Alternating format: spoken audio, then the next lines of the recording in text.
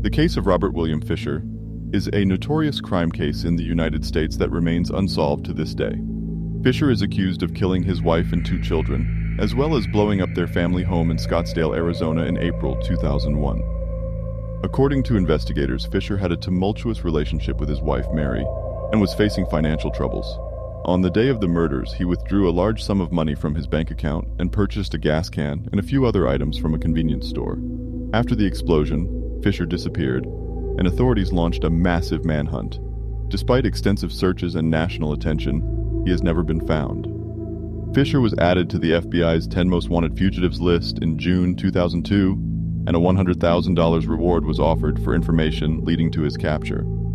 Despite several reported sightings, Fisher remains at large, and his case remains one of the most high-profile unsolved cases in Arizona history.